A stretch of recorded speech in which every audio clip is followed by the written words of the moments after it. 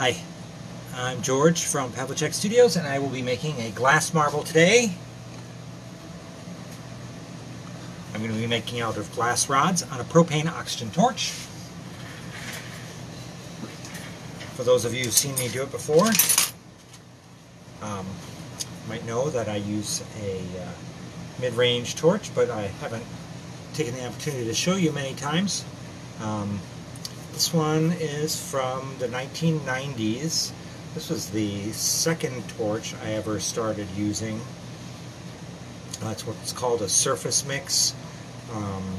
It works great for tiny stuff as well as marbles on up to about 1.5 inches, and then it starts struggling. I have used some bigger torches and some other brands before, but I like the controls on this one best for their simplicity. I didn't know I was going in this direction, otherwise I could have showed you all my other torches. The thing I was going to talk about today before I started marble making was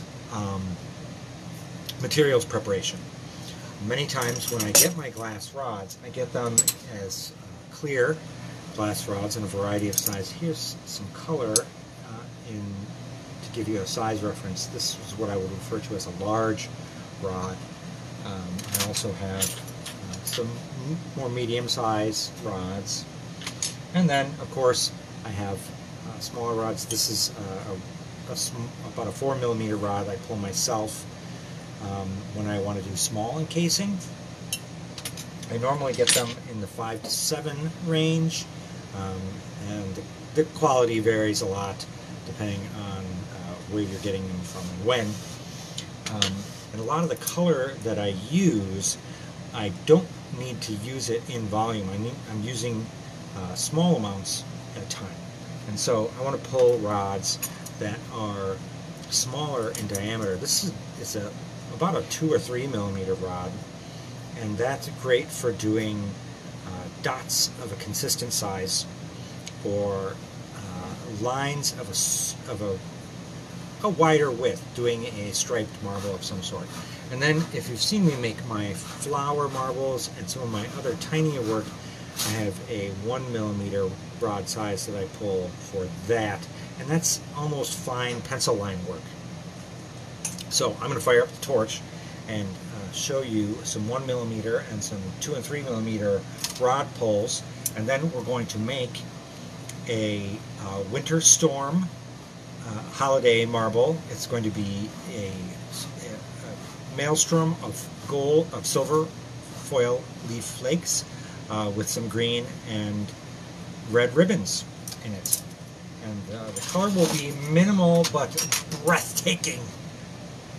Maybe. We hope.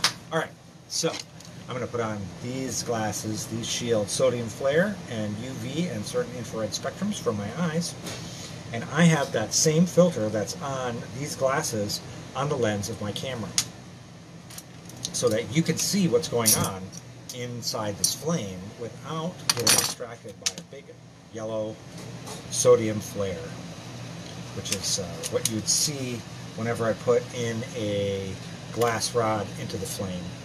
So if the filter wasn't on there, you'd see a big yellow poof coming off of that, and you don't now because of that little filter right there.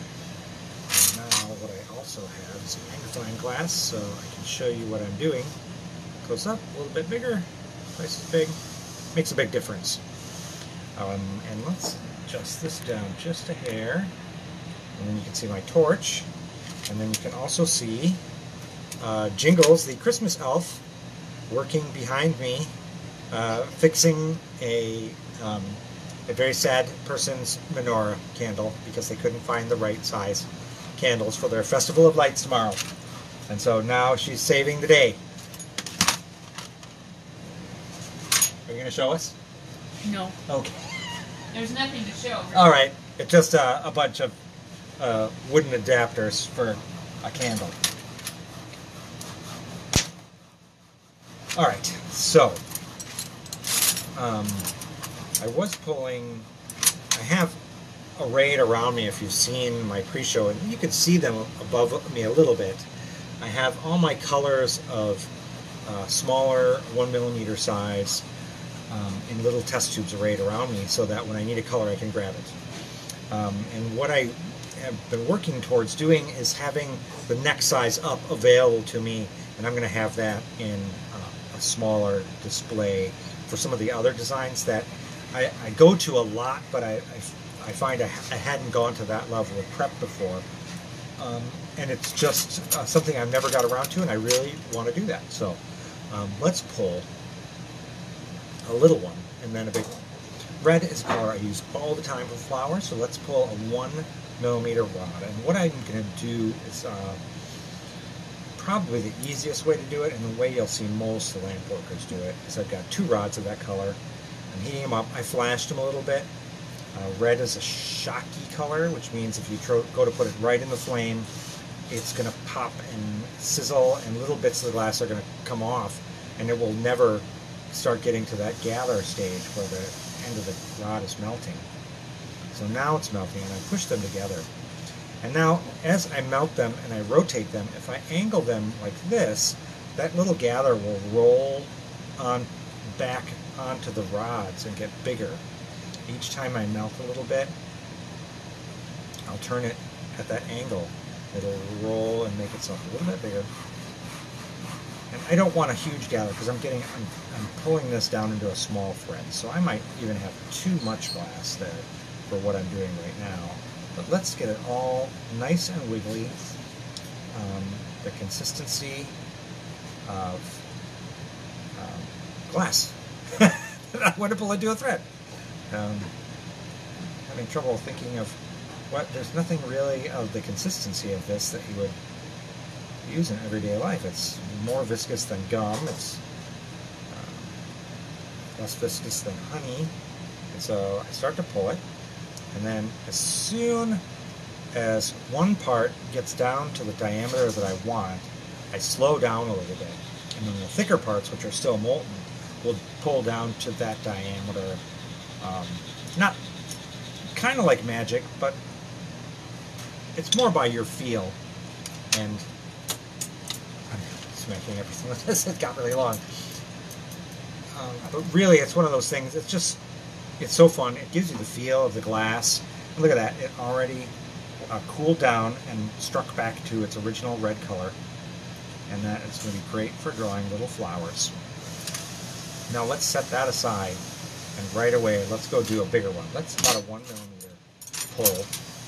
And so you can see these ends are still dark because the red turns black before it starts getting molten. And that pull there, that's more along the 2 or 3mm line that I want to achieve here. So I'll get a gather about the same size, maybe a little bit bigger. And I generally like to pull these just a little, the 1mm ones, I pull long and I make 2 pieces out of them, which gives me several marbles worth of material. For this 3mm size, I'm just making myself 1 piece. And so I'm going to go slower.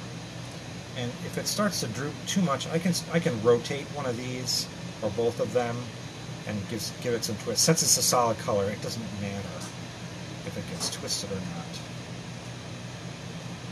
And then when I get to the end of the portion of the rod where the diameter starts increasing as towards my attachment point of the original rod, I'll melt it off there. And that's all right. That won't be wasted. I'll push it back into the rest of the rod. And then so here is my piece there, and we'll show you next to the other piece that's about twice as big. So there's the little one, and there's the bigger one. Not focus. Now, in real life, they look different, but they're looking the same. Very similar in the lens. Oh look, that's my laser beam eyes. Alright, that's not a marble demo. That's me goofing around. So, my clear rods, I use them till they're about halfway gone, and then I can't hold them anymore because it gets too hot. So I have to put a little extra glass handle on them, and then I use just junk clear rods that I pulled out of my recycled crucible, or I can just use a clear piece. It doesn't really matter. But so for the construction of the marble that I'm going to begin, I'm going to use my 2mm rod to make my dots. But the first thing I'm going to do is start a stack of dots. And when I say that, I'm going to get a gather going here. I'm going to flatten it, and then I'm going to put things on that, and then another bigger disc of clear over it, and another little dot of metal or color, and then keep adding stuff onto that stack of dots. So I'm building it from one side to the other, but I'm building it through the middle. So let's get our first gather going. A lot of times when you see glass blowers working, what they're doing is they're making the core of the marble first, the center portion. They get it as a ball, and they roll it out into more of a cylindrical ball, and then they decorate that cylinder, and then they case it again, and then they might do that several times. So they're starting the marble from the inside out. From here we're starting it from one side to the other side, like a medical scanner, doing layers of it, and then we'll fuse those layers back together and then start giving them some motion, rather than building it from the inside out and then twisting it from the outside in. Seems crazy, but it just might work. Let's try.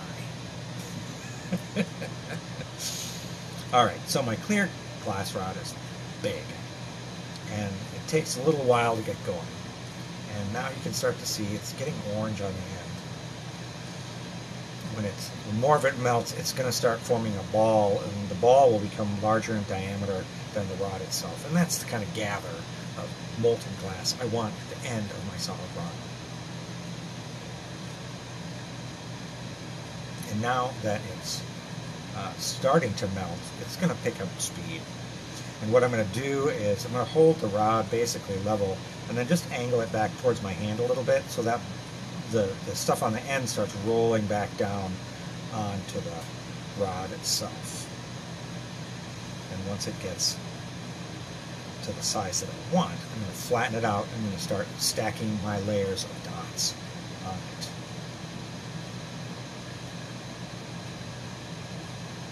There's a lot of really fun ways to do stacked dots. It's not a technique you see a lot of these days, because it works for soft glass and it works for lampwood. It does not lend itself well to glass blowing. It does not lend itself well to borosilicate or hard glass, because when you push gathers together in hard glass, there tends to be a visible line that remains. In soft glass, that visible line does not exist if you've merged them at the right temperature. And maybe that's not true. I'd love to hear or see someone's work with borosilicate who is merging surfaces and not getting a union line. You'll see a lot. Well, I don't want to talk too much about that. That's for someone else's expertise. I can tell you what I've seen and what I think about that, but I think I should probably tell you about my kind of glass, because that's what I've been playing with for the past 30 years, and I'm getting a pretty good handle on it. Alright, there's my clear gather. Let's flatten it. Flatten it. Now I'm going to pick up a piece of silver leaf, and there it is on the end of my disc, and let's encase it. So I'm going to heat this up way back in the flame without a binocular view. Trust me that this is in the back part of the flame. You probably see that. And then this rod I'm flashing, this one here, this one right here. I'm flashing into the flame farther back. By flashing, I mean I'm waving it back and forth through the flame to bring it up to temperature slowly so that it doesn't explode. And the end is starting to glow orange, so I can stop flashing it and let it get its first gather going.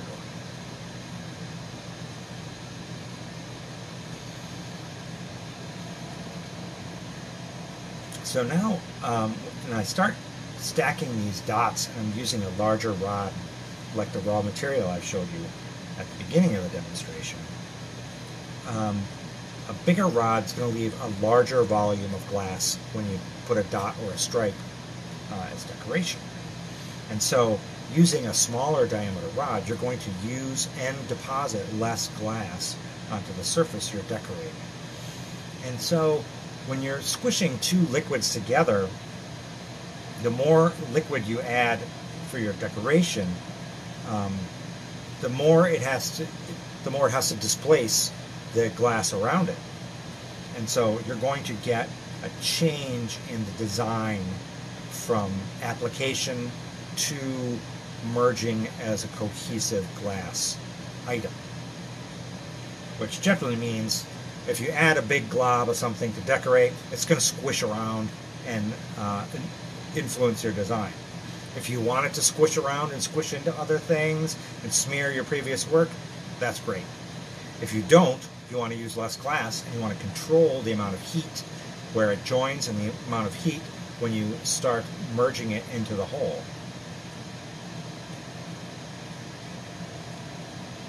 And that is essentially the boringest part. The most exciting part is getting to go, squish. So I added that clear gather on top of my silver foil, and I've essentially made another stacked dot on top of it. So there's my silver foil again, but this time, oh yeah, it's inside there. All right. Now, here's my smaller little red rod, and I'm going to heat the end till it melts, and then I'm going to leave a series of dots. I made a dot in the center. Let's make an array of dots around it.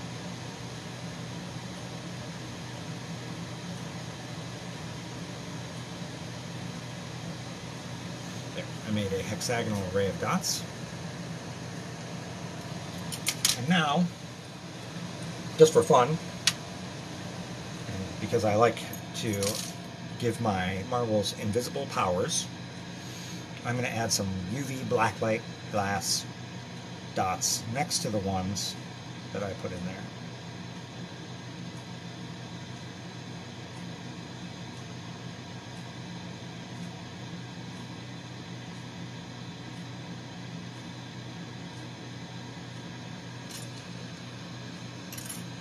And let's melt those dots into the surface a bit, and then when the top of the dot gets hot and the disc itself is cooler, I can press those dots into the surface behind it, and they have not increased in size too much. That's what I wanted. Now let's get my big clear rod and start flashing it, because I'm going to add another gather over top of that.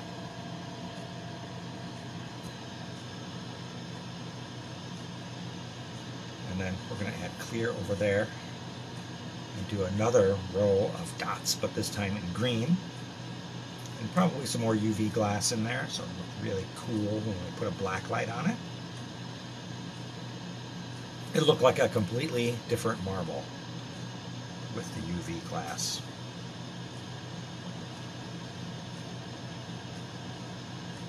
But it won't affect the design that we're doing. It just makes it a cool secondary design.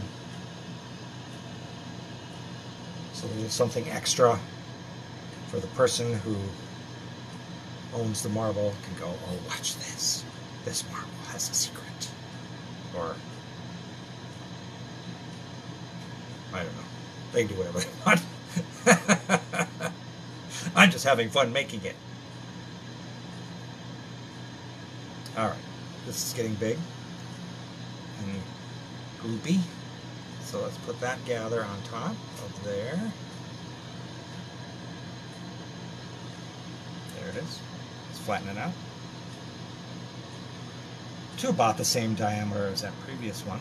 There's our dots encased, the visible and the invisible ones. Now let's get a green, smaller rod, and make little tiny dots. Also, I'm going to try to put those dots in between those first dots that we had, just for a little offset.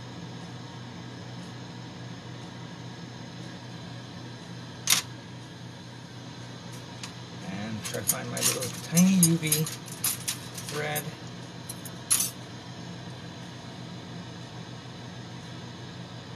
Alright, so we've melted those, and you can see they're offset of that first set of dots. And this thread is very small, so I'm going to turn my flame down.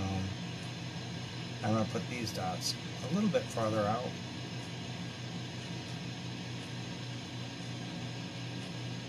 To give it another interior dimension, so that I'm not stacking everything right above each other, so that when you turn it, it's all in the same plane. I want it to be going in and out of that plane that's going around. So like if you have the core of the marble and then the mesosphere layer, and then the outside layer, the crust. In that middle layer, I want to be going in and out and in and out from the surface, delving to the core with these dots. So first I've stacked them, and then I'm going to change the axis of them, and then I'm going to rotate them. And then once I've rotated them and made the first shell, I'm going to switch my axis of rotation and twist them more, so then it's going to interleave.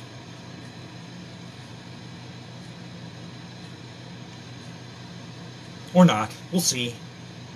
I could have just made that up. You have to try it yourself.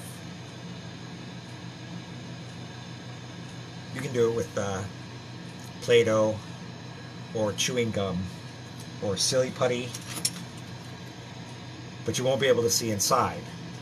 So you'll have to do it all and then cut it open with a knife and then look at what's inside, which is actually a really, really fun project.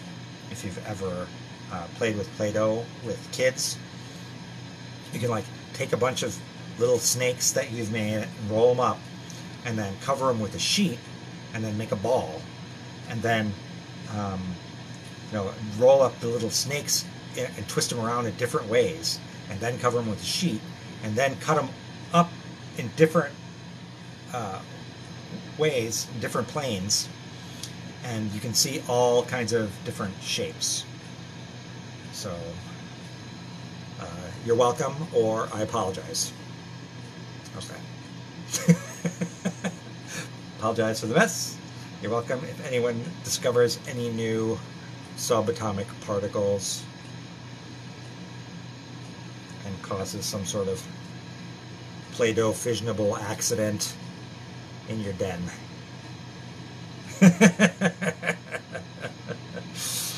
Alright, anyway, I did melt in those surface of those green dots, and you can see the ones in the layer below already are getting some refraction, some lens action from the clear glass above them. And so we're just going to multiply that by putting some more layers on there. It's super cool. And then we'll turn on the black light and it'll be like, whoa. And then you look at it, it'll be like, and then I'll look at it and go, see? And it'll go, what? It'll be like we had a whole conversation.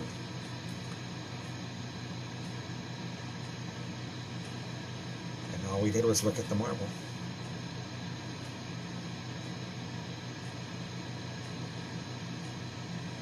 So, yeah, I'm dubious too. You're right. Suspicious. Alright, let's get this next gather on there. There goes. La, la, la. That was kind of a juicy one. There we go. Now I'm going to pick up some silver right away while that's hot. There it is. Whoa, it's way out of the center. I don't care. It's going to make it cooler. If I had another piece I would ready, I would pick that up. Because, see it? When I went to pick it up, the rouge paper underneath caught fire from the superheated glass approaching it and poofed it up off of my Marver plate and changed its position and also blew through the foil. See?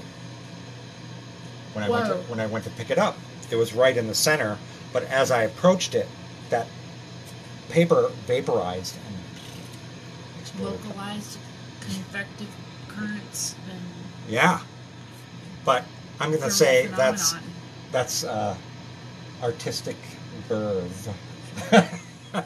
Not a mistake. Not an error. That was my Christmas elf helping me out in the background. She's making noises of Christmas industry behind me. You might be able to hear. Suspicious glass does sound like a grunt pump band. And instead of drums, it's just sampled breaking glass sounds. This is a long-time fantasy of mine.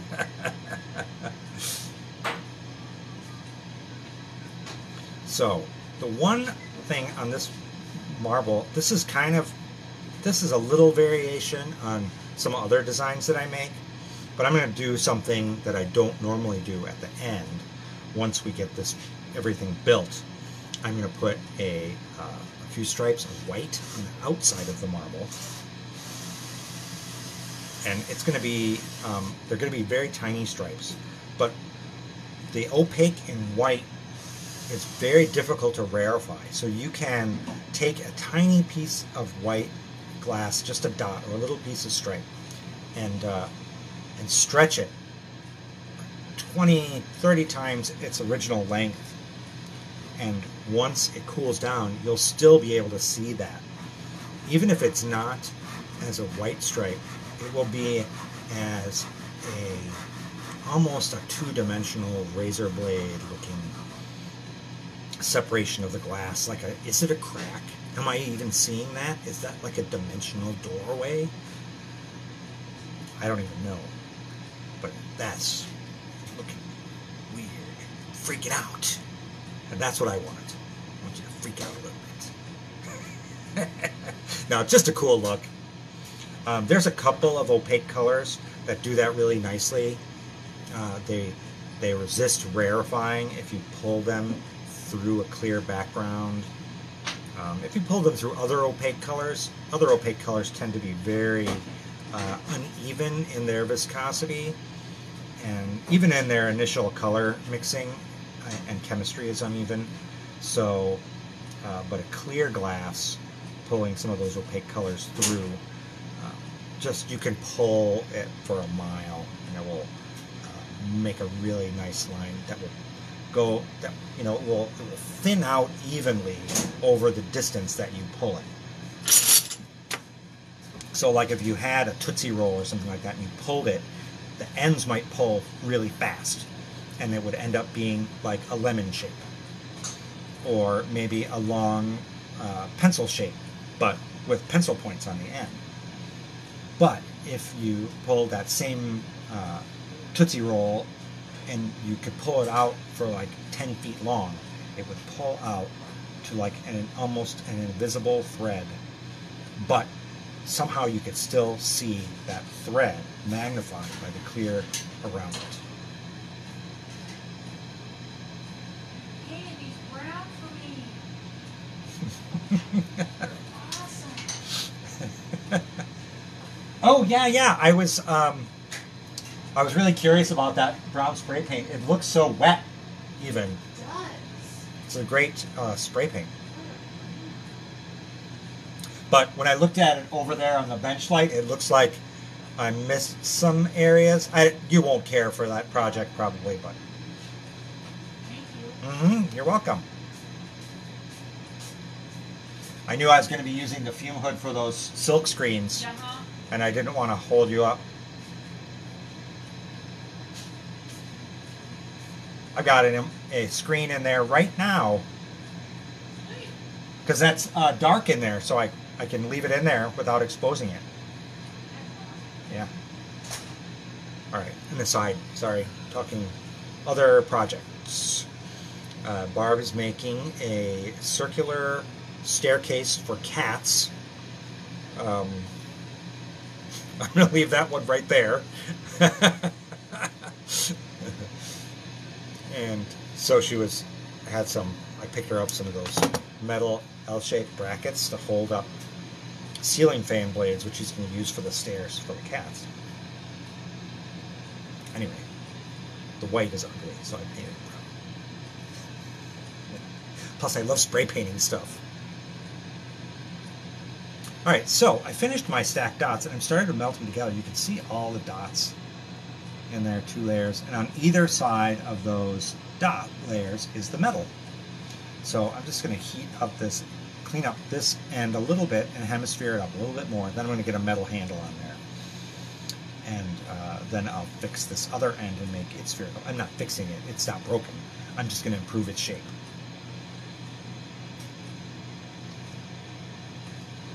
Anyway, so this old metal closet that we got from a neighbor who was moving, we picked it up for free, and I'd used it for a while to store some stuff, and I was like, this is kind of big and kludgy. So I put it up on wheels.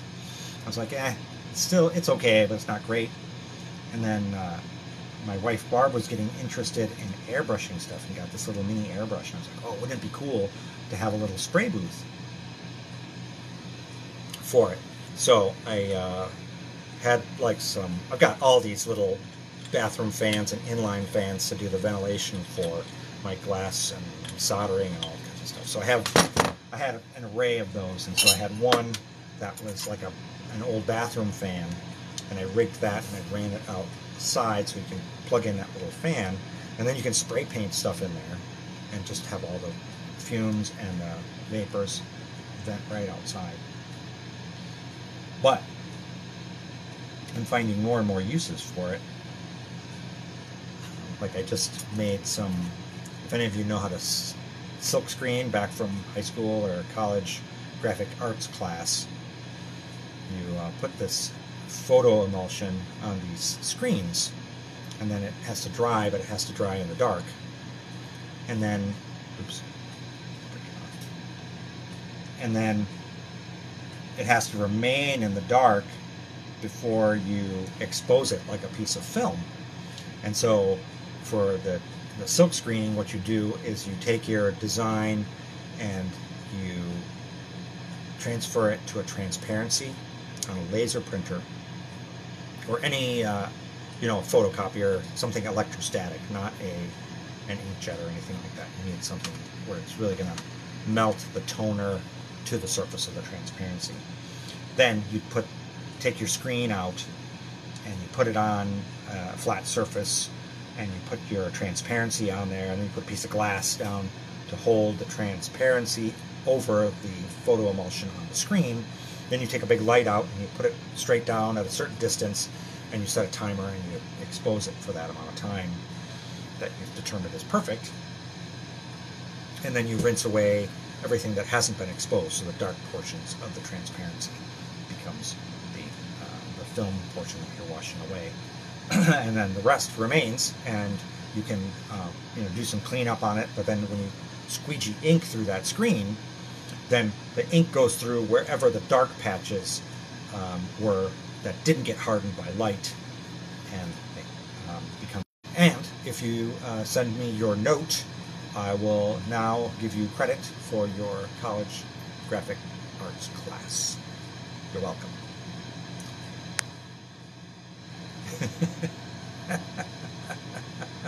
Thanks, Sue. Making stuff is fun. I've always loved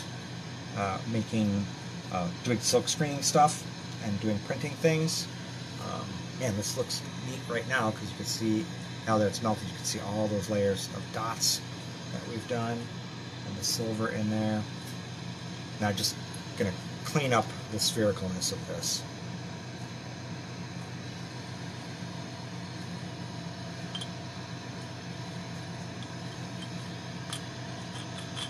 Anyway, I took graphic communications in high school, and that was a blast. You got to use the dark room, and made t-shirts. We made Star Trek related ones, of course, because, you know, we were always super popular. But then you needed an art for college too, and I was doing science prep, and lo and behold, graphic arts, making some t-shirts again. I made t-shirts as an aside, but there was like some other photographic methods that we were doing for making maps, cartography, which the year I finished college, they started releasing satellite GIS data, which made all of my hand drawing cartography degree stuff completely useless. Super fun. Now, look at all those dots and layers of silver. There's the one that kind of poofed out. Is it? No, that was the good one. The good side. This is the one that's uneven because it poofed up. There's dots in between. Now let's see. I'm going to switch to this way. So let's do that first. I'm going to switch to my first axis change.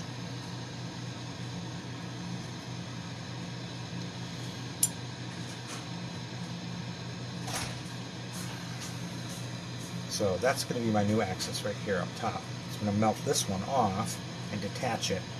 And then I'm going to add those exterior stripes in the white opaque that I was telling you. And I haven't done this for many years. This that opaque white stuff was a kind of a fun experiment of a guy I used to know, who I believe sort of fell off the planet. I think he has passed away now because he was older. But we used to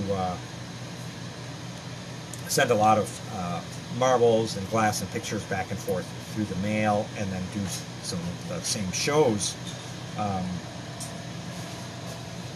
around the Midwest. But he had some really cool techniques, and I've incorporated a lot of, I think, the ideas, but since our techniques started off so different, I don't think I stepped on his feet of any of his designs ever. You always want to, you know, make things your own if you can. So I'm going to put some stripes on this. I don't want them to go all the way to the pole. I want them to be just in the middle of third of the marble.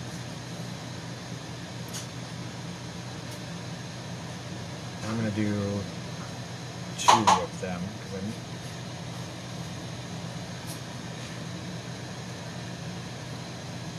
so just a stripe there in the middle equator, a stripe there in the middle equator, and let's see what happens with that. I sort of have a visual idea that when I start spinning this around, like if you anchored one point, the other one's going to go around a few times, and then when we switch the axis again, we're going to change it. So I know in my mind what it's going to look like. I'm very curious to see what really happens, matches up. It's like last week I was doing a design that I always do, but I wanted it to be like different, looser, not as precise and tight. And so I made it looser, and it came out really nice. And then this week I did like 2 sessions where I did 4 of those each, and I just could not recapture what I had been doing. And they looked neat, but it wasn't the same. Something else either crept in there or got eliminated.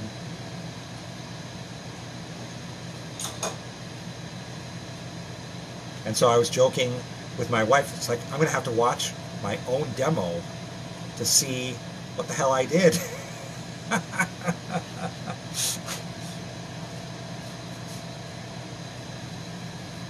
I've often wrestled with the idea that I should go back and edit my demos and put an intro on and do some splash screens and some text and maybe some credits, you know, links and so forth.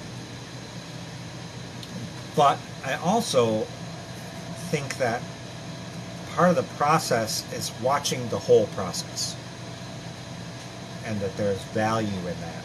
Like the idea that you can fast forward through everything, and that you can time lapse it, and you can watch a video of something and become an expert just by watching the highlights, or the only enjoyment you can get is watching things when they are moving, or you know, the person falls off the pier, you know. But I want, what's that person doing before he fell off the pier? Is that funny? Does that contribute to the story? Is that important? Why are they on the pier? Kind of stuff. And so it's all in there. And I'm there for it when I make the whole thing. And I think you might want to see the whole thing. I don't know.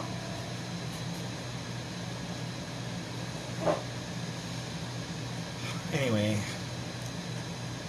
I started to twist this marble. I'm making a marble, remember? And what I'm noticing in this is that since the dots were so close to the edge on the disc, they've changed shapes and flattened out to really become like these razor thin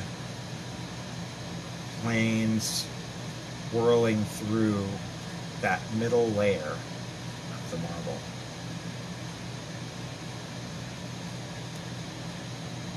And it's kind of a cool deconstruction, because a lot of times for my designs I'm essentially doing a weird cross section through just one dot in the middle, where I'm twisting it and then rotating it in several different ways. And here, instead of putting the dot in the middle, I'm putting dots around the edge of that disc and then spinning it. So you can see it's more like a ring of its elements. And then we should be able to look like right through and see what's happening with that silver maelstrom in the middle. So we'll have several things going on. We'll have the white lines on the outside drawing your eye around in a circle.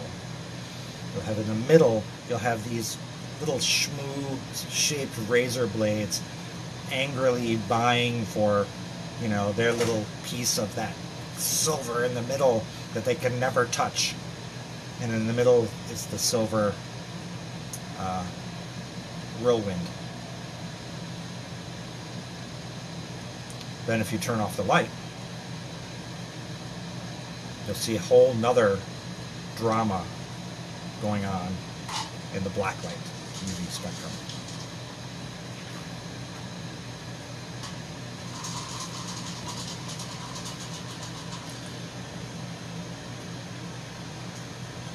So I'm starting to sphere up this a little bit.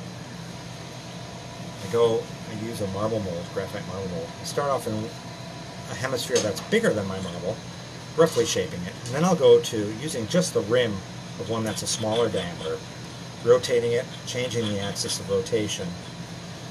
And that really starts the marble being spherical. You can't see so much what's going on the inside, because since the the graphite draws a lot of heat out of the marble and chills the surface. It makes it ripply, so you're not really seeing all the detail inside. Anyway, I don't want this to get too cold. I spent a little bit too much time in the mold, just giving this an approximate spherical shape. But what I want to do now is I want to switch my axis again and rotate it just a little bit on another axis. And that's going to take those layers and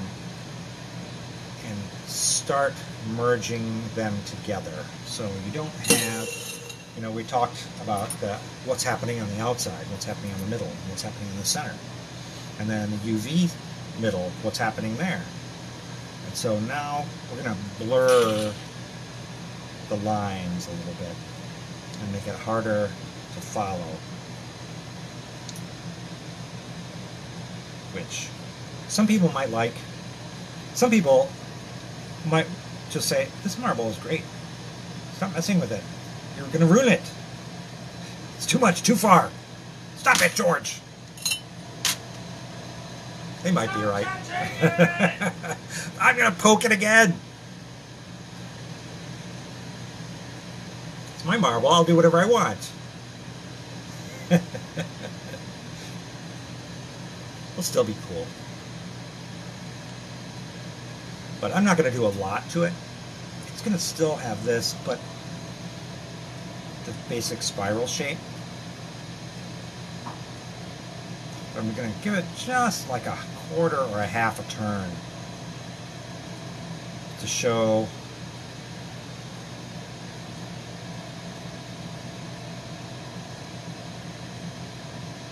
well, for technical reasons, I'm showing my control over the substance. I'm showing that I can make this glass do what I want. It has times when it does what it wants.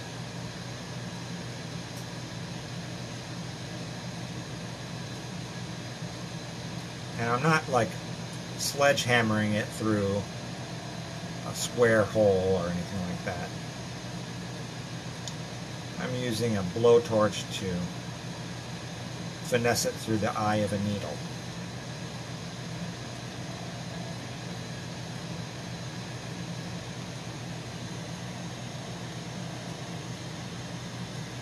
And it's going to resolve in a few seconds. You'll start to see. There's added that extra oomph. Just a little twist of the knife.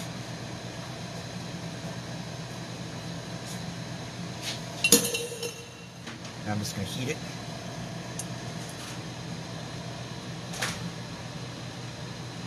And this is my Christmas snowstorm.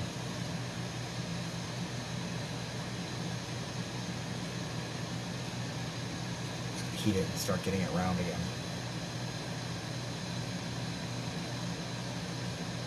As you can see, it started to take on a little football shape as I was twisting it.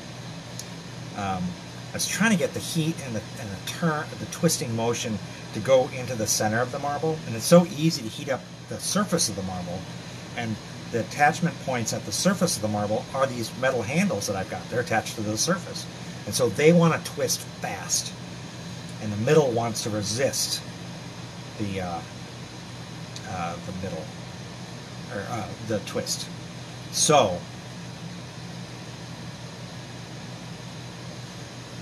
pulling it out a little bit like that just gives me a little extra action in the middle of the marble, where I can keep the surface of the marble, especially near those attachment points, cool. Oops. Knocked my marble off my handle. Get back on there. There we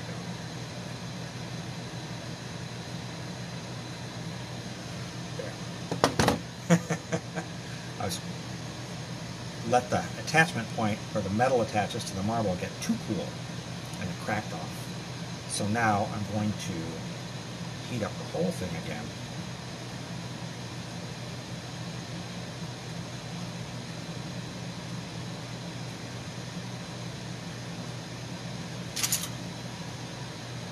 And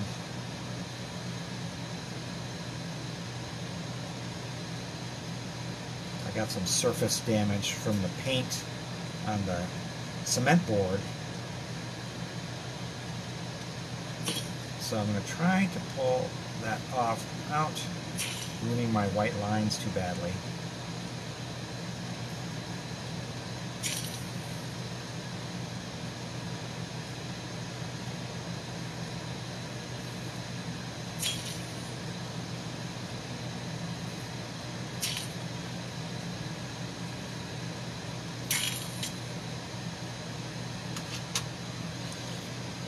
So they won't be perfect anymore, although what is?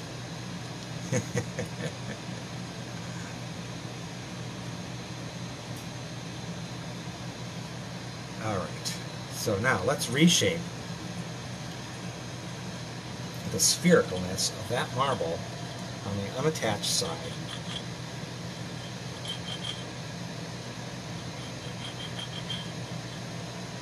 Alright, we got it spherical. And then, but the surface is not smooth. There you can see all the way through it. Wow. So let's heat it, and we'll just let it try to use surface tension so it pulls itself smooth. And the rotation and controlling this angle is going to improve my spherical shape a little bit more. And then for my last shaping on this side of the marble, this unattached side, I'm going to use a cherry wood marble mold, which I have resting in water behind me. It's basically a wooden paddle with holes drilled through it that I pre-burned in like an arc, a radius. Let that calm down just a second, heat-wise.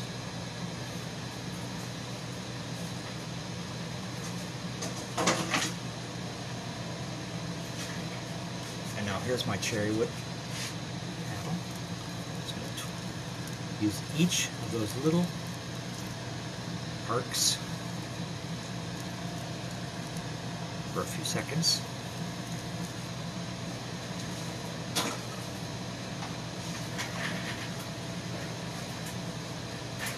And now, my last attachment point is going to be just a little glass rod. So, keep that clear glass rod up, get it to a little point, not too small of a point. Get the surface temperature of the marble just right, and the surface temperature of the rod just right, and let them just touch. Make sure they're centered, a little rotation, and then I'm going to melt off that metal handle that's in my hand right here.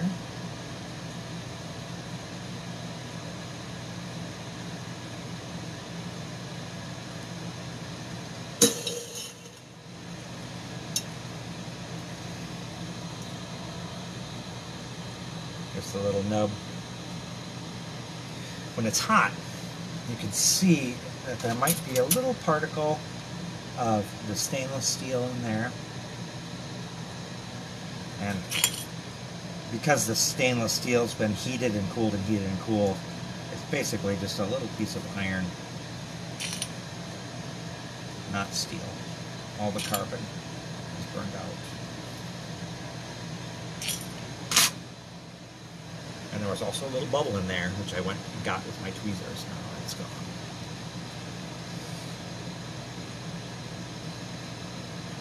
And so my white lines got kind of messed up from when this marble fell off and hit the cement board. It made little fuzzy patches. And I went to tweeze them out. I tried to do it carefully, but almost impossible. So surface design, if your marble takes a tumble, you can go over top of it sometimes, but with this design where it's clear with just that little tiny white line. See, there's a messed up. Anyway, it'll be fine. You'll see it tomorrow. I'll post pictures. I think it came out pretty cool. I'll make some more of these this week. And I still have to try to make that loop, the Whirlpool Galaxia that I made last week. I want to make a few of those to have laying around, and I had someone ask about one, and I wanted to be able to reproduce it before I let go of the original. I generally don't like to sell the demos anyway. I just keep them all in my display at the front of my studio, so when people come in they can see, like, especially if they've been watching online, or they've come in years past to the demos, like, oh, I want to see that model you made from that time I was here. So, oh, look, there it is. When I first started doing the internet demonstrations, I was giving out a few of them as prizes, but I was like, yeah, I think we want to keep those. Oh, it was the shipping killer.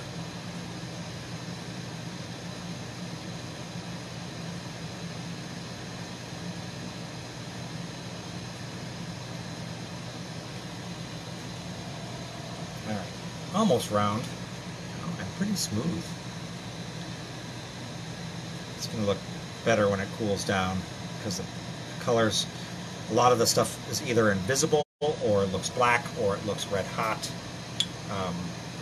So instead of looking red or green, it looks like basically a nightmarish hellscape of color. That nightmarish hellscape, that'll be the first whatever that band name we had.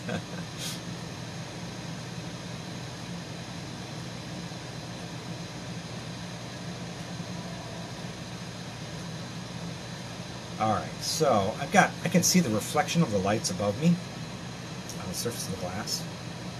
And that's when I can tell the surface is smooth, and I've gotten rid of a lot of the ripples from any of my tool marks, either the graphite marble molds, or just it not being as spherical as I like. So, but I'm letting it get really heated on the surface so it pulls in smooth. And then I'm just going to let it relax for a few seconds, and then I'm going to hit it one more time with the cherry wood marble paddles. Let's do that now.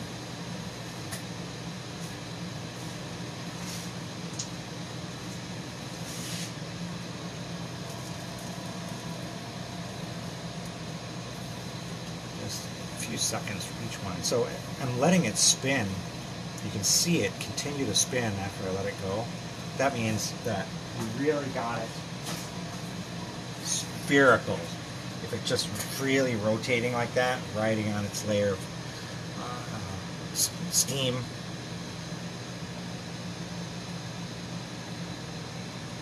so there we go. So now I'm going to use my scissors and chill that area while I'm cradling the marble in a fireproof tile, and then we'll tap this rod off, pick up the torch, and chill or flame polish that last mark off. So there, I've tapped that rod off. Pick up the torch. I'm just going to tap the torch. You've seen me do this before. I don't know if I've explained it. Getting the carbon out, any loose carbon, so it doesn't deposit on my marble, as I go to heat that last little attachment point where that last glass rod was holding onto the marble. I heat the area pretty strongly, and then I let it rest, and it merges into the background, hopefully without making a mark of oxidation where those last silica tetraoxide bonds were left open. Now I'm going to pick up the tweezers I made for transferring marbles. I have all different size little loops depending on the marble that I've made. So I heat these up to red, and then I let them go to black. And that's when they're at the right temperature to go and pick up my marble.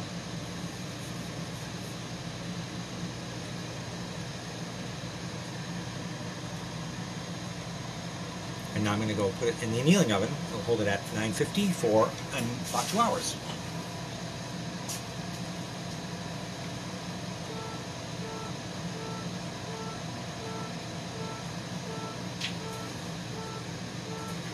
And so, in the 2 hours, while we're waiting for that marble to anneal, we're all write a 20-page essay on how you make glass marbles. So, let's begin. Go get your pens and your notebooks, and no, I'm kidding. We won't do that. Just gonna quench those tweezers because it's 1,000 degrees, and I'm gonna bleed my lines before I quit for the evening. And the first thing I'm going to do is shut off my oxygen regulator. I'm going to shut off the high side, let the high side pressure breathe down to the low side, then I'm going to shut off the low side. So here's the high side, low side, and then the needle valve. And I wonder if that's my car keeping like that. Keys. There. I thought that was me. Yep, that was you. I hate those things. Alright, now I'm shutting off the propane. Sorry.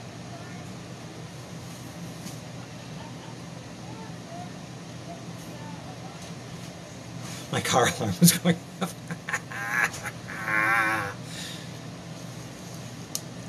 Alright. And that's it for today. I was going to talk about making very tiny beads, because normally, like this would be a pretty small bead. These are even tinier. And so I'm looking for beads to replace these little metal beads up at the top. But I want to make handmade beads up there. And so part of that was making the bead beginnings out of these small rods. That's for a different demonstration. But for now, thanks for watching. I will go back and answer any questions and post pictures of that marble tomorrow. All right, have a great night, and I'll see you next week.